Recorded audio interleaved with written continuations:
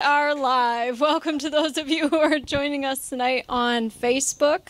It is the fourth night of Sukkot, correct? Is that fourth night? We'll have 4 more nights, 3 more nights, 4 more nights. I'm mixed up with the days. I don't even know what day it is, actually, to be honest. I keep thinking today is Tuesday. It's all meshed together. Well, when you're living in the sukkah, you think of it, the people who are actually following it, who live in warmer climates, who don't have to deal with the cold and everything, they actually live there. Like, you think of just living in the sukkah, everything that we use to tell our time, to tell what day of the week it is, to tell, our surroundings, so everything that's familiar with us, if that's removed, you step into an almost timeless dimension. And I think that's Yahweh's plan, is to have us step into that dimension where we're removed from what's going on in the world around us. Much like the Israelites in the land of Goshen. They're right in the middle of the land of Goshen, but there was light in their dwelling while there's darkness all around. And that's what it's supposed to be. It's supposed to be a visual reminder. It's like the tzitzits. We wear the tzitzits as a visual reminder of who we are and the commandments that we are following. And the sukkah is supposed to remind the generations of those who came out of Egypt. It's something that even if you were a descendant of them and you never actually experienced living in the booths in the desert, it was supposed to be something that was a visual, tangible thing to get into your senses. I like how it says it in The Chosen when they're having the episode where they're talking about the Feast of Tabernacles. And it's like every one of us has at some point wandered in the wilderness. At some point we've dwelt in booths in our lives, temporary shelters. We've been in a kind of a temporary place in our lives. And Yahweh's plan is to bring us in that temporary place, to teach us how to rely upon Him, to trust in Him for everything that we need. He's our provider. He's the one who's really giving us the security. And then when He brings us into the promised land where there's houses you did not build and crops you didn't plant, you're going to remember it's Him who did it for you. Your own hand didn't bring you this. It's Him who did it for you. And so Sukkot is just rich with lessons. Each year we come around to the same season, we see something that from a different aspect. It's like the facets of a diamond. You're seeing different aspects of it each time you look at it. I remember the year when we had visitors from Yeshua's birth. We had the manger scene people come. And, hearing things from different perspectives really does put things in perspective for our own lives. And, how would I walk if I was in their shoes? How would it be like to be in the Israelites' shoes where they're living in the middle of the desert? I mean, you can think of that as being a bleak place and all that, but at the same time, they were led by the cloud by day, the fire by night. They had the tangible presence of God there. They knew that they were being provided for from heaven, the manna that fell, the water out of the rock. All those things that they saw was meant to be such a indelibly marked inside of them that they would never forget it for the generations to come. And the things that Yahweh's marked us with are meant for us to remember for the generations to come. I don't think there's going to be too many more generations. I think we're the last generation. But it's for us to carry out whatever time we have left here until the rapture happens, and to be walking according to that. Amen. Well, tonight we have another excellent message coming. We know it's an excellent message because the enemy tried everything he could do to stop it from coming, but alas, he has failed. And we have a message from Scott tonight. Here we go, Scott. Thank you.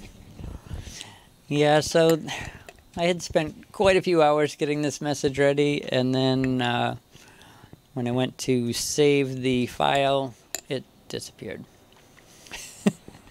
So this message it's funny because I got in the car to come here tonight and I was like, oh, that's kind of funny because the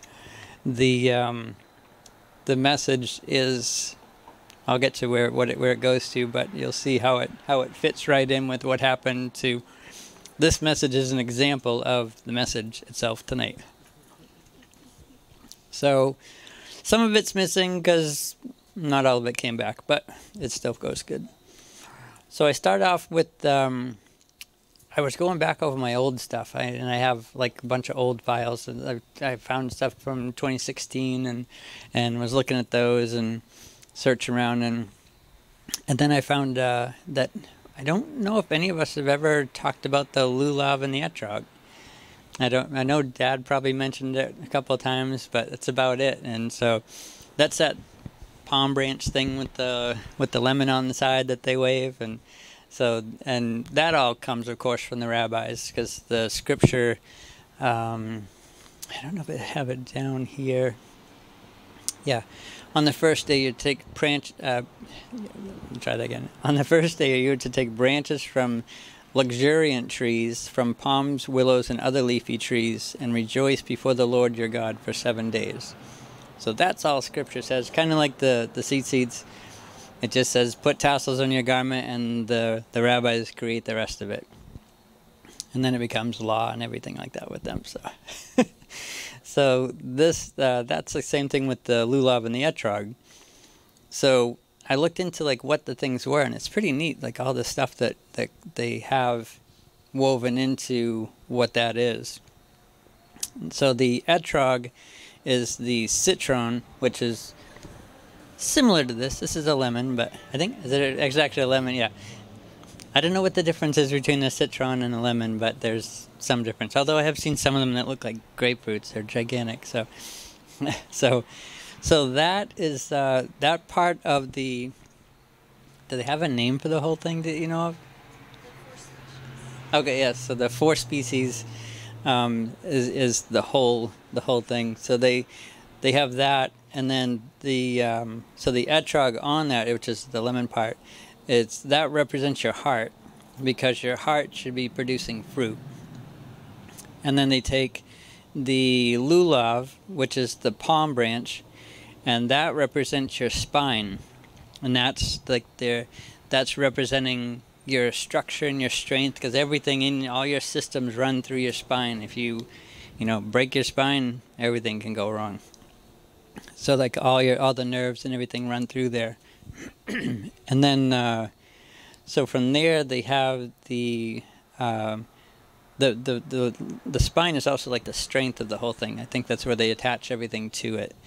And then you have the myrtle, which is, I don't know, that must be one of the luxuriant trees. So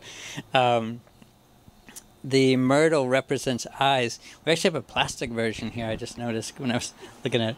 So the shape of it's actually like an eye, depending on your nationality. I don't want to exclude anybody, but so it's like the almond-shaped eyes. So that's representing the eyes of the people. And it's in Matthew 6:22. And it says, the eyes are the lamp of the body. If your eyes are healthy, then your whole body will be full of light. But if your eyes are unhealthy, your whole body will be full of darkness. Then if the light within you is darkness, how great is that darkness? When I looked that up, that's actually not about what you're looking at. It's an idiom, they call it.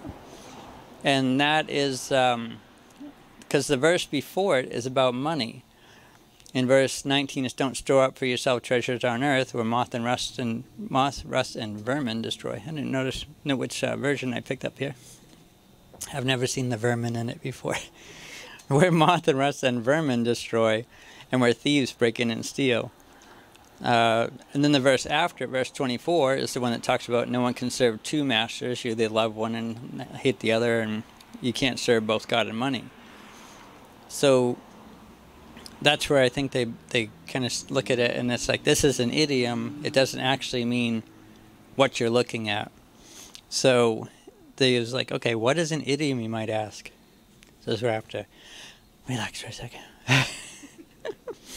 So what is an idiom, you might ask?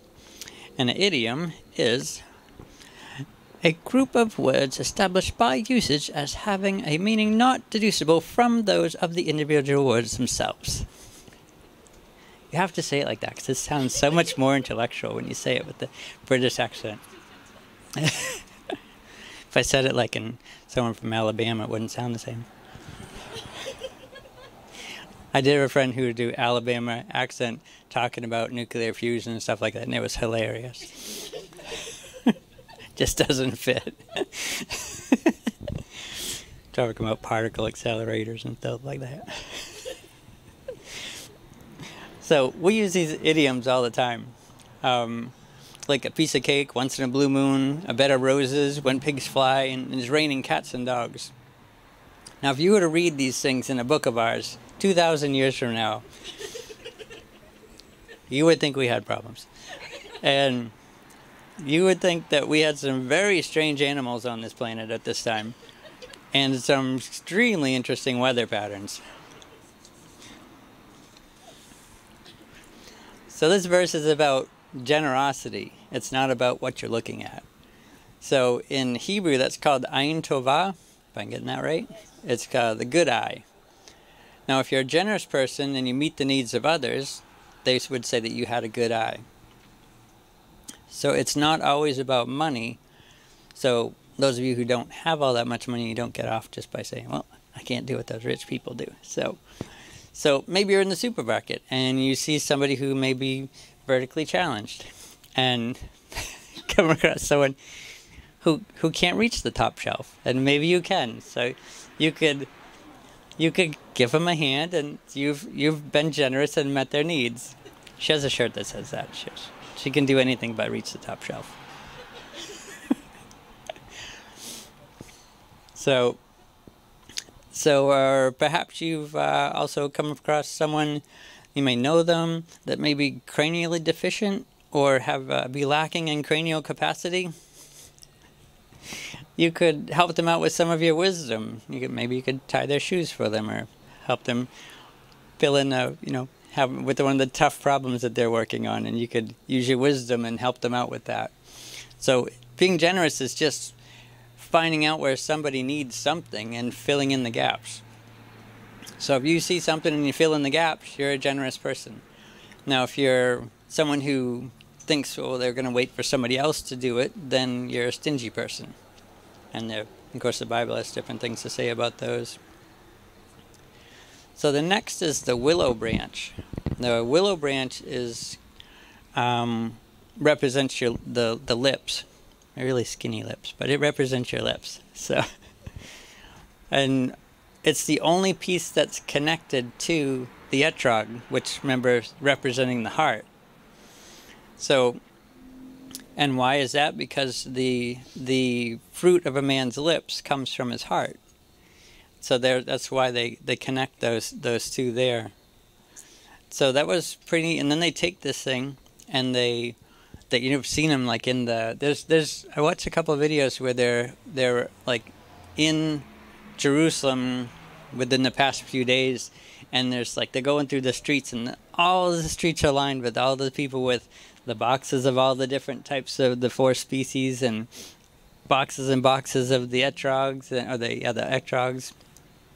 And they're all like doing just like what they did on Ushpizin. They're like studying these things, and they're looking and yeah, they're like, this is the perfect one. They get the magnifying glasses, looking at all that. So, and that's to make the best offering that they can to God, to build this of the 4 species, which is representing them. So they're going to take this and they're going to basically build themselves, and so they want to make a perfect like example of themselves when they put this thing together.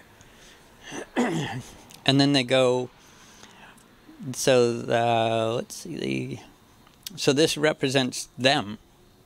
It represents your heart, your mind, your soul, your strength. And then they take this and they go down to the Wailing Wall, I believe is where they do all the offerings. And they'll be davening and they'll be waving this, and I'm sure they have certain things that they say that the rabbis have said, this is what you do when you do this. And they do it to the 4 corners, the 4 directions. So they've done it, and I'm sure that there's a direction. I was like, I wrote down north, south, east, and west because that's just how we say it. But there's probably a certain order that they have to do it, and it's maybe a certain time of day and all that. So that was the next part that they do. They daven and they wave it, and so Now they do this to the four corners of the earth, representing, like, to the dispersed Jews in the world. They're kind of, I forget how it was put, but they're like making their offerings and drawing them in, like themselves going out. And then let's see. So that, and they're also saying to take this as to God, and they're saying, like, take this and use me to go touch everyone in the world. That's why they do the four directions. Oh yeah, they do that. So they do the 6 directions. So they cover people in every single way, to say that they're making the offerings to everyone, to like draw everybody in and to help themselves be the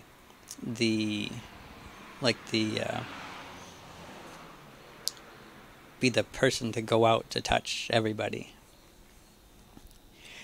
And somehow, in the midst of my message being blown into the ethosphere, one little delete button and it's gone.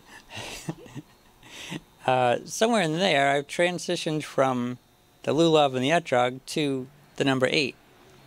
That segue disappeared, so we're just gonna skip tracks now and jump over to number 8. I don't know where it went. Yeah, there we go. So they do this for 8 days. Now we're on to number 8.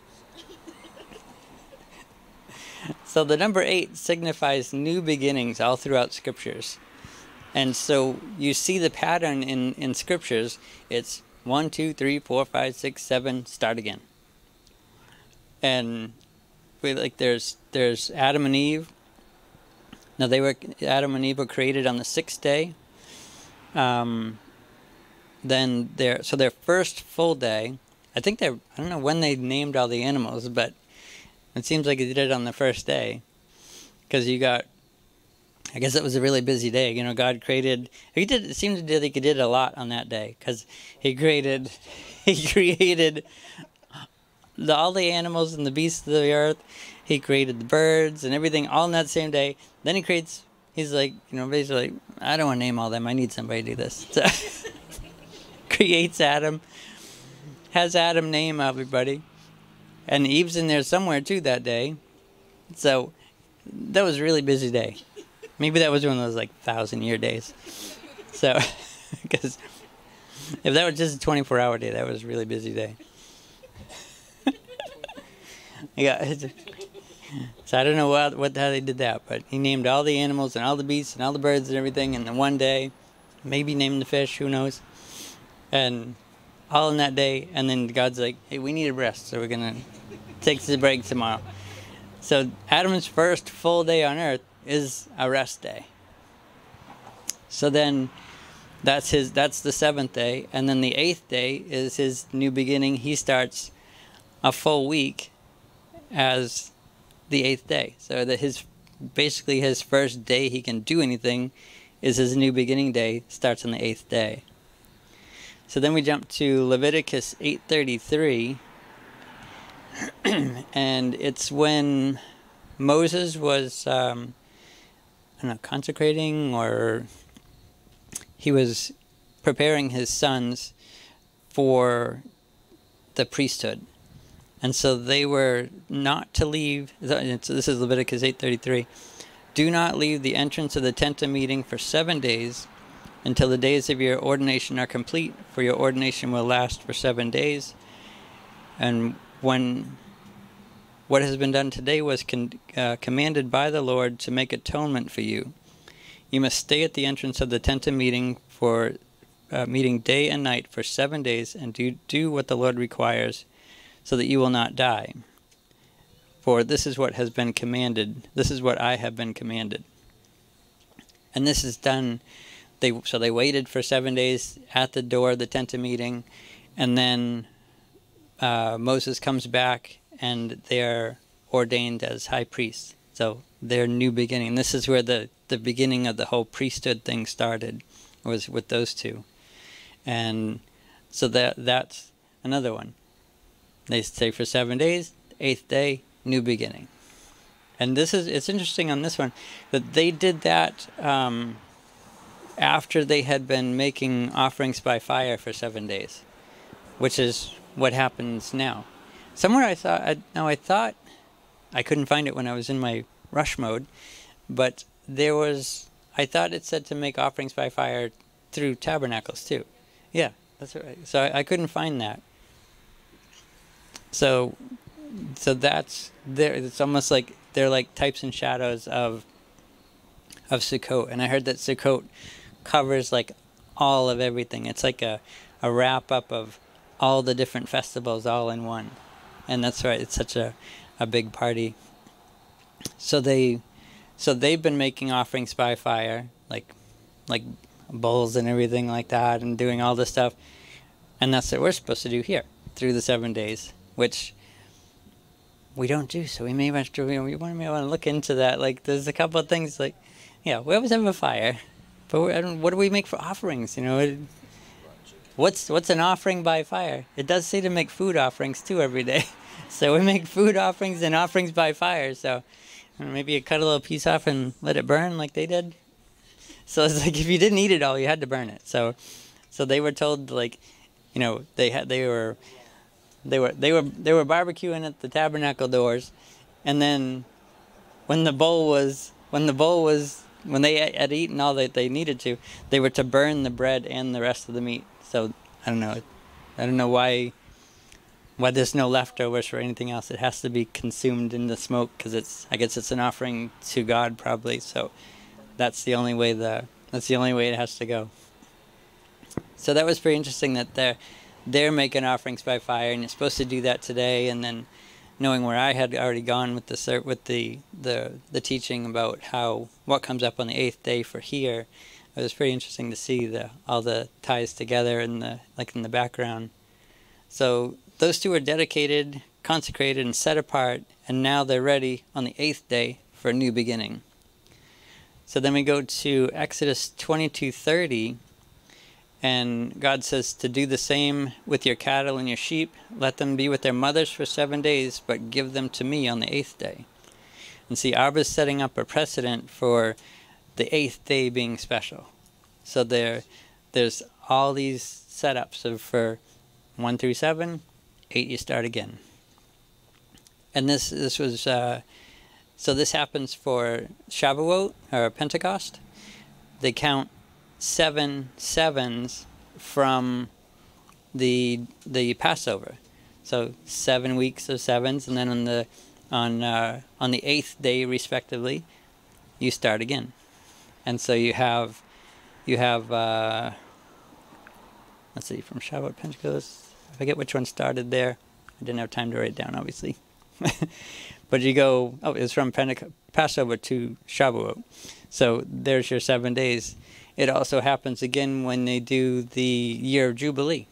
So you have 7 sevens, and then the next day, the 50th day, is respectively the 8th day. And so there's another new cycle that starts. So it's pretty interesting, all these 7, 1 more, and you start again. 7, 1 more, start again. So very interesting things that I was finding. This was actually like twice this long, so sorry about how quick it's going to be. The Sukkot has the 8th and greatest day. That's when the high priests would go down to the pool of Siloam, and they would get water from the pool of Siloam, which it's considered a living pool because it's spring fed. It's still there too. They found it again. So it's a spring fed pool, so they consider that living water. And so they get the water from there. They probably have a great ceremony bringing it up to the temple, and then they're into the temple where they're quoting Isaiah from drinking from the living waters of salvation. Now, and this is the time when now Yeshua goes up there during the same time, and they're having the the water libation ceremony, which is I did a teaching on that a couple years ago, where that is considered if you haven't ever seen that, you haven't experienced real joy. So that one, it must be quite something to see. I wanted to delve into more about what they're actually praying for when they do the water libation ceremony. But there's this great joyous festival going on, and they bring up the water, and they're at the temple, and they're quoting Isaiah, and Yeshua comes up at the same time, and they mention about drinking from the waters of salvation, and Yeshua is in the back of the back of the synagogue, and he's saying, "That's me," because when they're actually saying it, when they're quoting Isaiah, they're saying in Hebrew, they're saying they're drinking from the waters of Yeshua. Salvation is Yeshua in Hebrew. So they're actually saying his name, and he's in the background going, "That's me." So he's in there, and so now he turns to everyone, probably turns to him, and he says, on the last and greatest day of the feast, when Yeshua stood there in the temple, and in a loud voice it says, "Let anyone who is thirsty come to me and drink. Whoever believes in me, as Scripture has said, rivers of living water will flow from within them." And so they just came from getting the living water. They all know it's the living water, and now he's saying, "That's me." And so in doing that, this is on the 8th day, he is now giving all mankind, probably because he is sensitive, so giving all man the chance to believe in him and have a totally new beginning. So you can be totally renewed, everything renewed through him, and he proclaimed it on the 8th day. And then Yeshua himself he rose from the dead on the 8th day, giving all creation, anyone who wants to receive him, a chance for full new beginnings. So this is like over and over and over again. So it's like, I thought of something on the way here. Was it Moses or Noah that was 80 when he was told this? So there's another 8. This is divisible by 10. And that 80 years old, you're to start again. So there's something in there. So maybe you start looking into where 8s are in your life, and is this a time that things are gonna, time for a new beginning for everyone. So, and then creation itself, you have there's the 6,000 days of man, where we're going to be here for 6,000 years. Then there's the rapture. And then there's a 1,000-year reign. That's the Sabbath day. And then what happens after the 1,000-year reign? You go into the 8th day. And there's a new heaven and a new earth. And everything is rejuvenated. Not sure if Mom's going to like the new earth because it says there's no oceans. We don't know what that's going to look like. So this is like all of the new beginnings. They're all like tied into that. On the 8th day is where the new beginnings are, and that's where we're going to with the Feast of Tabernacles at Sukkot. That you're supposed to party strong all week, and on the 8th day, there's a new beginning. So it's they say to be very joyous. Some of the things that I was reading, it was like I'm feeling pretty guilty about how I'm like, behaving and acting through the whole week, because it seems like all day long, every day, you're supposed to just be this joyous party mode, and it's like, I'm not. So, if you keep reading about that, you might have some guilty feelings. Yeah, stir it on up. Yeah. So one more thing. So there's one more thing that was really interesting that the teacher I was listening to, and thankfully this all didn't come out like sounding like a chipmunk, because when I was redoing all my sermon, I was listening to him on double speed. So thankfully for all you guys, I didn't come out in chipmunk mode. So what he had said, it says his children were into music and they played piano and the stuff in the worship band, and that he noticed on the keyboards that this God of all created all sound and all vibrations and all musical notes and everything, that on the keyboard there's 7 notes, and the 8th note, we'll wait for the car to go by, there's 7 major notes, and then on the 8th note it starts a new octave. So even in music, he said, even in the worship that we're singing to God, that it's right in there every single time. There's a new beginning on the 8th. So, if you guys can get ready. So Sukkot is God's way of letting us know that there's better times ahead, that in the twinkling of an eye and at the sounding of the last trump, all things will be made new.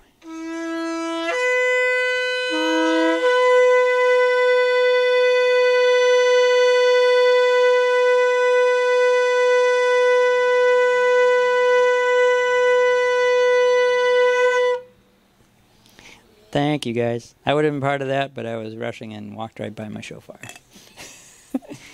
So, thank you very much. Hopefully that was good, and I didn't miss too much of my stuff up, but thank you very much. Excellent. That was excellent. Very, there's a lot of insight in there. You can see, like, even beyond, there's more layers to that. We'll have to start really searching that out. You know, we talk a lot about 7s being a significant number in the Bible, but there is the 8th day. And, you know, even Yeshua being circumcised on the 8th day. It's like, cut off the old, start the new. This is a new beginning, quite literally. But it's yeah. Yes, indeed. Yes, indeed. Gotta have fun. There's joy in the house of the Lord.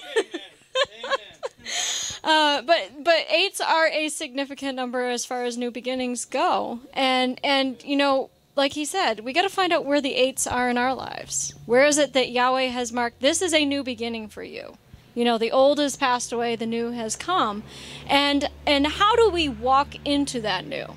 It should be the previous 7 are a preparation for how to walk out in the new, if we're walking it out correctly. But you know, there's a reason why he set things up the way he has, and you know, the fact that Sukkot it's called a 7-day festival, but on the 8th day you're to do this. It's like, wait a minute, you just said it was a 7-day festival, so now why is there suddenly an 8th day that appears? It's almost like he doesn't want it. That's part that fell off the plate. That was the connection. Simchat Torah. They restart the readings. That's right. They restart the Torah readings on Simchat Torah. So after the 8th day, boom, now we start the Torah schedule again. And it's not meant to be, oh yeah, okay, we're back in Genesis again, and here we go. In the beginning, God created the heavens and the earth. No, it's supposed to be, now we're coming back around, and it's a new revelation. We're coming around, and now it's a higher cycle. And now we're coming around, and it's a higher cycle. Everything he does is in these ascending cycles. You know, I think we had taught on that at one point about how much in the universe, in creation, things are in spirals. I mean, look at the shofar; it spirals up. You look at DNA; it's a spiral. Look at how the shells, the inside of seashells, are formed as a spiral, and it's like he's trying to get a picture of things always supposed to be ascending. It's not supposed to just be a circle and you run around the same tree over and over and over again. But he's causing a new beginning, so now you're going up higher. You're going up higher every time. And like I said, that we got to start looking into that more, because there's so much more in that about the number 8. And it is supposed to be a time of happiness. It's a time of joy. Joy has nothing to do with what we feel. You know, you can have joy in your heart while everything around you is screaming otherwise. You can have joy in your heart in the most sorrowful of situations. I like Nancy Dufresne was talking about the day when her husband went home to be with the Lord, and she said, was that a day of great joy and rejoicing? it had the opportunity for sadness in it, but she chose joy. You can choose joy, and that joy, the joy of the Lord, will be your strength. It's like that, like the spine of the lulav. That is what holds everything up. The joy of the Lord is our strength, no matter what situation we might face in our life. And he's always bringing us to that place. Every time we come to Sukkot, it's the time of our happiness. You know, we are so happy. And we said that at a time when it didn't seem like it was a reason to be happy. There was a lot of stuff going on in our lives, as our congregation, in our lives, and it didn't seem like it was a time to be happy. But what did we tap into when we were saying, I am so happy? You know what? We know about the power of words. And if you continue to confess, I am so happy, eventually your body will start to get in line with it. Eventually, your senses have to start lining up with it. And, you know, while I think even Mark Hankin talks about that, you start laughing, ha, ha, ha, ha, ha, ha, and your mind's saying, what in the world are you doing? You don't feel like laughing right now. But you know what? I think there's a verse in the Bible that talks about that the way you're handling this situation, this is my paraphrase, the way you're handling this situation with joy is going to be a sure sign to your adversaries of their impending defeat. Yes. You know, you're showing the enemy that, you know what, from the beginning of creation, Yahweh had a plan. And his plan ends with you, Satan, being bound in the pit. And it ends with me in the time of the greatest rejoicing. Like you said, when that shofar sounds, everything's going to be changed. All of this won't matter anymore. Whatever we might be facing in our lives, whatever we might have walked through, it's going to be vaporized. It's not even going to play. It's not even going to come into play. And I think it was Dad that said at one point, if it's not going to matter a year from now, why is it bothering you now? You know, if we put everything in perspective of eternity and where we're headed, it will make some things in our life just not matter. That's what the Sukkah is all about. Coming back to what really matters. And I think it was that whole thing of family and family, the family of God is what really matters. We're all sitting here under the Sukkah. We're all sitting here in the shade of his presence. And that is what really matters. That's what he's bringing us back to. So, yes, another excellent message, another excellent nugget of truth that I think we all need to really expound upon and really take note of that. Start finding where the 8s are in your life. Where are the new beginnings that Yahweh has for you? Sometimes it might be just as simple as getting a new car. You know, how many people have gotten new cars? Or something as simple as starting over a new job. Things like that mark new beginnings in our lives that are not to be taken lightly. There's something that Yahweh has in this season for all of us. And there's a higher place that he has for us to walk in. And it's not this season.